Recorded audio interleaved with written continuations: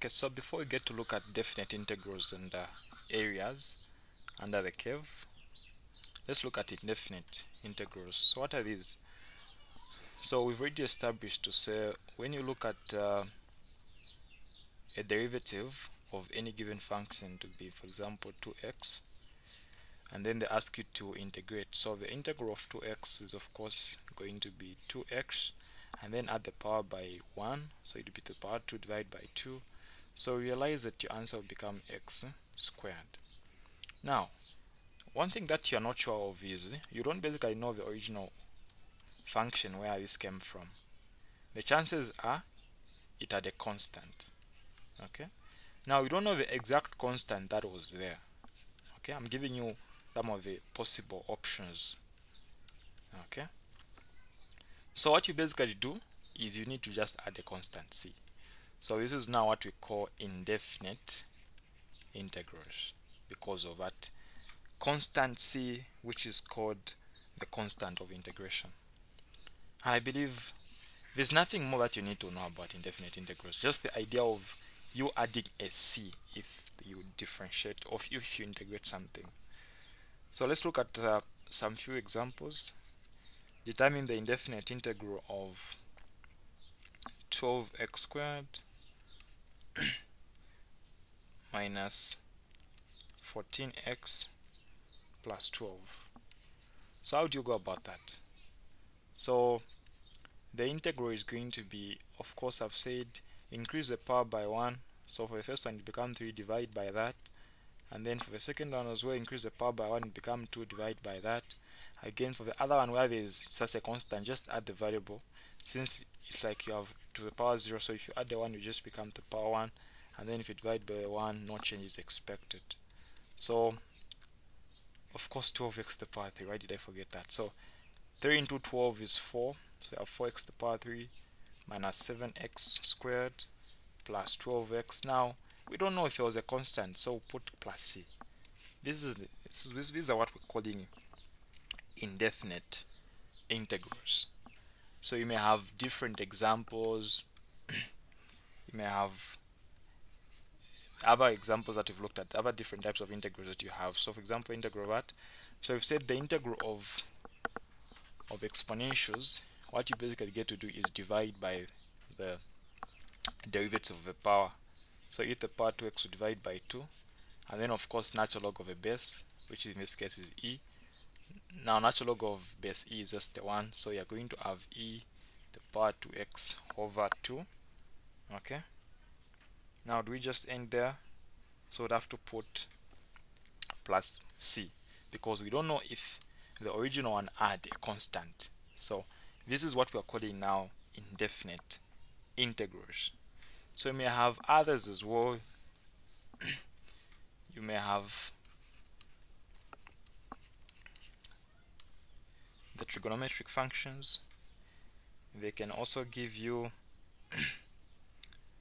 these other functions, x to the power 1 over 2 as well. Of course, all these are, we're differentiating them in respect to x. So in such a case, we know that the integral of sine is, because we know of course one thing that I like, the derivative of sine is cosine. The derivative of cosine is negative sine. So in this case we are reversing, so it's like we're starting from this side. So if you have negative sine, it gives you positive cosine. So if you have positive sine, it's supposed to give you negative cosine. So you're going to have negative cosine of 3x, and then we're supposed to divide by the derivative of what is there. So 1 over 3 plus c. So basically what comes out there is negative 1 over 3 cosine of 3x plus a constant c. Okay, then looking at the last example there, feel free to pause the video and just try it out.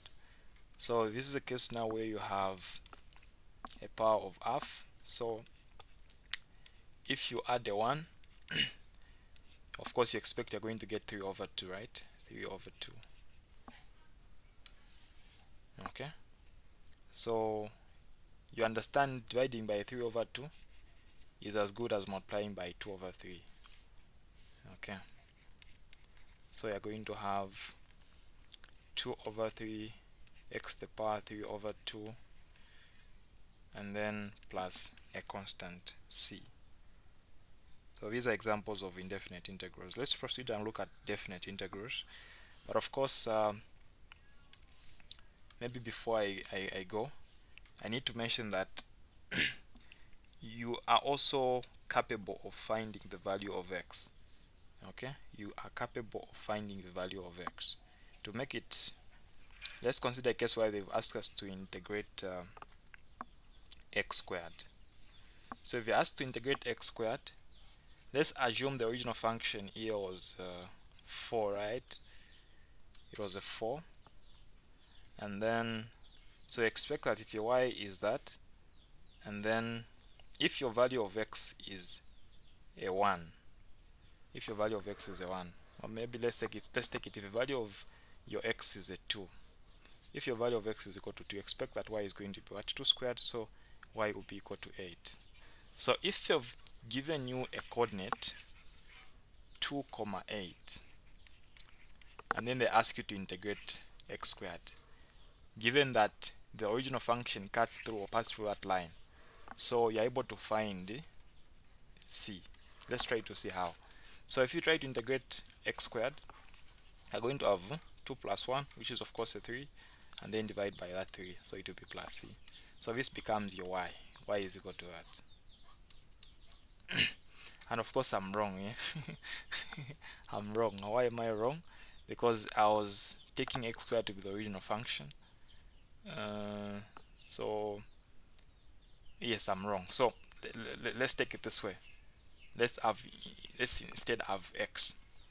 So if you have x, the integral of x is going to be x to the power 2 over 2. Wait. No, how is it the power 2? Yes, to the power 2. So obviously I'm still wrong. Anyway, let's go back to this form. Okay, so let's assume the constant itself was x to the power 3 over 3, and then plus let's say a certain constant 2. Let's say this is the original function.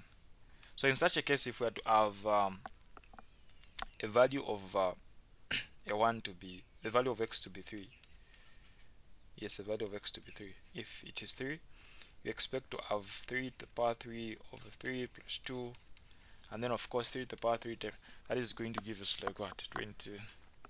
Okay, let's just assume we have 3 times 3 times 3, so that will go, you remain with 9. 9 plus 2,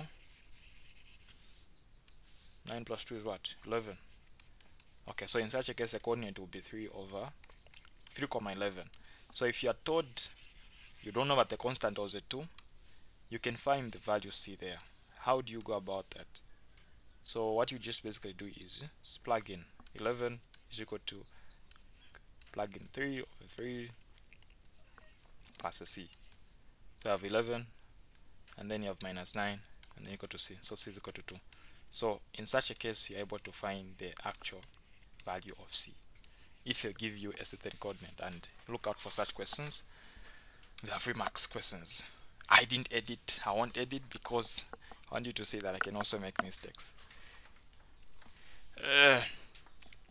Okay, so there we are.